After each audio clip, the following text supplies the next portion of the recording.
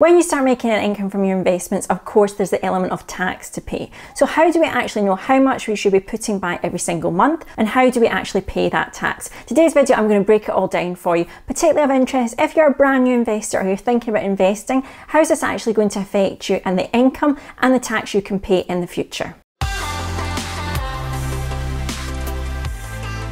Hi there, welcome back to the Mama Furfur channel. My name is Jennifer, and let's dive into the topic of tax. Now, as an investor, you have to think about the best way to structure your portfolio or where you're investing to keep more of the money in your pocket, not so that we don't pay tax, but there's ways actually to make sure we're using it in an efficient manner. And that's what I'm going to break down for you in this video in particular. So in the UK, if you're watching specifically, a lot of this will apply to you for different regions of the UK, such as Scotland and England and Wales. Northern Ireland and Ireland have slightly different systems, and I'm not going to cover them. However, the general principles still remain the same. So if you receive an income in any capacity, whether it be a 9-to-5 job or side hustles or additional incomes, you have to pay tax accordingly. And that obviously supports us here in the UK, our health system, our education system, and all the other systems that we enjoy, such as the benefit system. Now, without tax, we simply couldn't have those luxuries. And I'm not going to deep dive down that rabbit hole of whether it's a good or a bad thing. We just know that that is part and parcel of being here in the UK. But as investors in particular, we know that we make good money, then we hope to do even better things with that. And that is my whole ethos.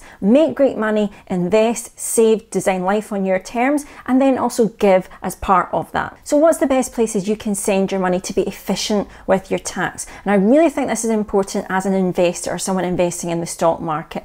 Perhaps you've had a day job, just only that in the past, one source of income. So that tax is usually pay as you earn. It's done all for you unless you've been self-employed. The moment though you start to think about additional incomes, side hustles, investments, that's when you have to enter a next level of thinking. You have to really think about where are the places I can send my money in an efficient manner, not to withhold tax, but to allow more of the money to grow for your wealth to then do better things with it. And of course, as an investor, we can testify to Einstein's quote that the compound interest really is the eighth wonder of the world. Essentially, compound interest, our money and time, are the best things you can do for your wealth overall. So how does tax and investments work? A very common question in some of my comments on my videos, and it's your duty, in fact, to make sure you are aware of all the different circumstances available to you. Really to make sure you're paying the appropriate level of tax, but also making the most of our money that we are earning and investing and saving. So are we really making use of the full tax allowances as well that we have in the UK? So these are particular ways where actually you're allowed to have a certain earning threshold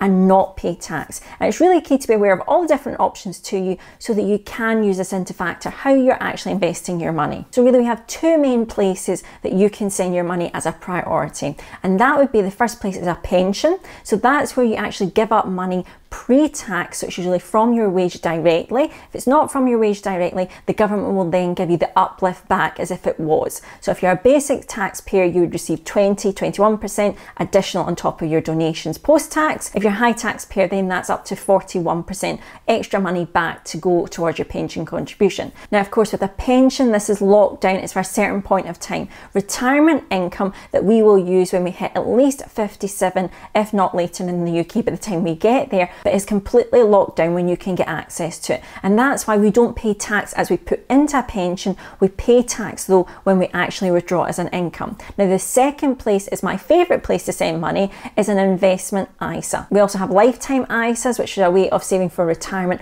or your first home. Many different flavors that you can choose from. But essentially in that allowance of ISA flavors, however many you have, you can only deposit up to £20,000 per person per tax year. Now that is a huge amount of money that if everyone took advantage of that, there'd be great benefits in their life. And the reason that's an allowance in particular that's so important, tax-free to put in and withdraw. So in theory, if you went down that route of having investment ISA as an income choice, you know that for as long as those terms exist that it's tax-free, you can put money in and not have to worry about filling out a self-assessment to actually withdraw as an income. A great benefit in the UK, particularly when we have these investment or stocks and shares ISAs as they're called. So you can actually invest your money in funds, in the stock market, whatever flavors you like to use with your investments, you can find it usually in an investment ISA. Many many different providers, well worth having at least these two things, an investment ISA and a pension in your name. Now, why I also love an investment ISA so much is because you can get access to it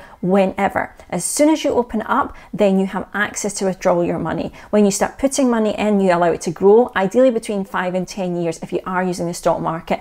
But I can decide at any age, I don't need to be 57, I don't need to be 65, I can get my money back whenever I choose. And that's why I love that form of tax efficient savings, up to £20,000 per person per year. Now, another thing to factor in, of course, with investments, there is that risk element. Your capital is at risk. I don't need to tell you that. Your money, your choices with it. I love investing because I know the rate of return is far different from a bank account. I can get rates of 8%, even 10% year-on-year growth based on what I'm picking. And that's something I can't achieve with having my money in the bank. Therefore, my strategy is to grow our wealth predominantly in investments that I know I'm going to leave 10, 15 years down the line. So I've got the magic of large amounts of money I can put aside, tax-free, so tax efficient in my case, plus also really high year-on-year growth means that that money is generating more money without me having to do anything. Completely passive income, potentially down the line 10, 15 years. And there are people, and you know it's possible, to be an ISA millionaire. That effectively means that you can set an amount of money every single month, grow that over time, and you could quite easily, as a normal person, have over £1 million sitting there when you retire. It's all really decided upon the year-on-year growth that you're receiving from your portfolio, the amount of time you're going to leave it, and the amount that you're depositing in. But as I showed in previous videos, if you're perhaps 18 to 20 watching my video right now, you just have to put away small amounts of money to retire a millionaire if you are seeing good amounts of interest every year, 7, 8%. It really is as simple as putting away £100 or £120 a month at age 18 for the rest of your working age, if you like. So the maths are very much in our favour when we're using investments if we do it correctly. Now, another way to think about this as well, remember that different parts of the country will pay different levels of tax. So I'm based in Glasgow, hence the Scottish accent, and I actually work in different tax brackets than down in England. So I hit the tax bracket as soon as I earn about £43,000, I automatically make a high tax bracket of 41%. Down in England, you have to achieve about £50,000 of a salary before you're kicked into that bracket. So essentially how I manage my money might be slightly different to you. I want to certainly take advantage of the tax efficient ways of managing my money sooner when I hit into the 40s. Now, the other way that you can be tax efficient is making the most of your dividend allowance. Now, a dividend is when you receive a profit as part of owning a share in a company. So basically you still keep that share for as long as you have it. They give you usually a percentage back as a thank you, and it could be 1%, it could be all the way up to 10% of the value of your stocks and shares. Now, this year we have a £2,000 allowance per person for those dividends, and we also have a capital gains allowance which is £12,000. Now, effectively what that means is you could then sell up to £12,000 worth of shares a year and you don't pay tax on that amount. So for example, if you had £20,000 worth as a value of your stocks right now and you paid £8,000, so the gain is £12,000, you could do that and not have to pay tax. It's really the difference between your buy price and your sell price that's like capital gains value. So as I said, up to £2,000 dividends and then capital gains of up to £12,000. Now, for dividends between £2,000 and then roughly £37,500, you then fall into the lower dividend tax bracket. That is 7.5% at the moment, so much lower than if it was normal income tax. Then if it's above £37,500 up to £150,000 for your dividends, you then pay a higher bracket, which is 25%. Now, obviously this is subject to the time I'm making this video in April 2020,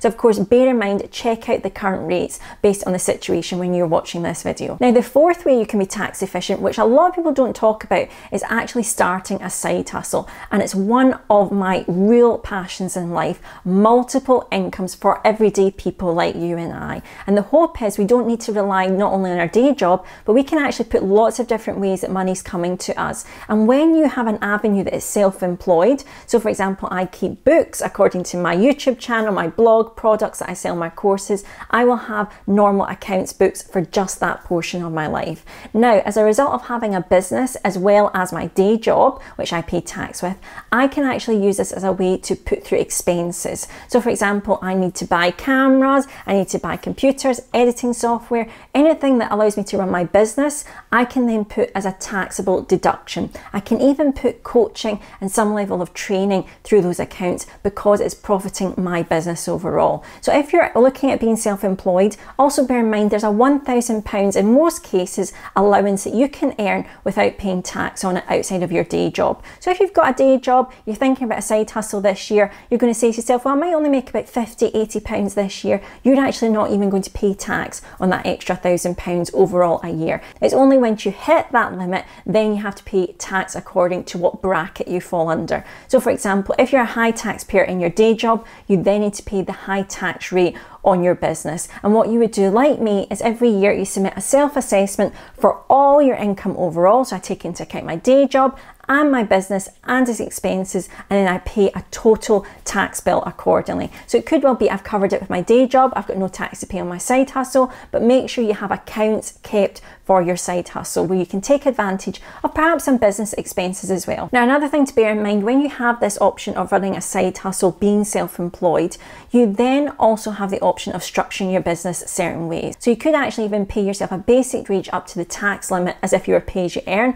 so £12,500 right now, and then pay dividends. And dividends also are at a lower rate compared to normal tax. But really you have to do the maths before that's a situation, being a limited company that works in your favour. And it's roughly about when you hit the £60,000, £70,000 bracket when you're actually making really decent money with your company overall. You might wish to consider paying yourself dividends rather than a normal salary. But as always, make sure it's in your best interest to do that way. It's not necessarily a guarantee just to avoid tax. Make sure you're paying your right taxes as a business as well as your own personal tax as well. So like you, I want to be as tax efficient as I can be to keep more of the money in my hands to then send out to the places that I want as much as possible. So I always have a daily accounts book to do in my business. I pay my tax accordingly every single year, plus also be mindful of things where I can send my money to reduce the amount of tax I'm paying. And what I will say, particularly if you're someone who has got a side hustle, you've got that element of self-employed, max out your pension contributions as you feel inspired.